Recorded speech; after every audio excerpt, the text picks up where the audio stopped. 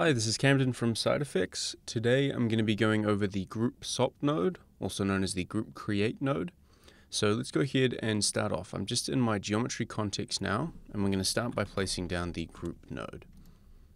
So as you can see, it's throwing an error, and that's because it's going to require some source data.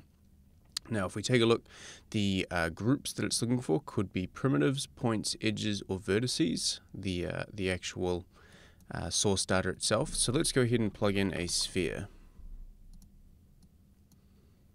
Alright, and I'm just going to turn the sphere into polygons so that we have a little bit more primitives to work with. So the first thing you're going to want to do with the group node is give your group a name. Now we have a couple ways that we can do this. You'll see up here we have group name, and we could name this something like group test.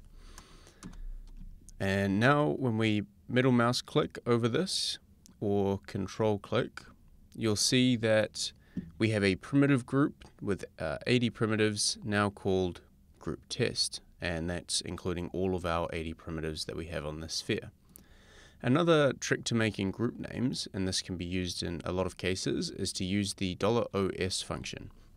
So if we call $OS up here within the group name, and then we rename our node itself to group_test, now when we control middle mouse click on it, you'll see we've again created a group test node, but this time we're working just within the node name itself, and that's being called for our group name context. So that's just another way that we could rename our groups as well.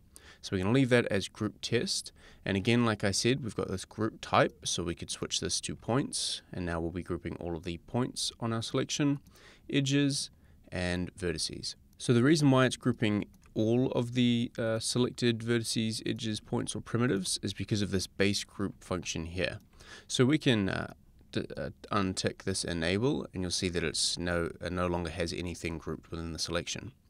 Another useful parameter is this base group, where we could type in some numbers here, and now we will be grouping just that number primitive. So we've got primitive number 0, and we can see that if we click here on our primitive number visualizer. We also could change this to points, and if we take a look around, point 0, which is here, will be also grouped now. Again, this still works with our edges, except this time it's going to group all edges on primitive 0, and we can even change that so that we group all of the edges on point 0 by putting a P in front of our base group. And then we also have the option to choose all of our vertices, but not on a point, but on a primitive. So it's going to group all 3 of those as well.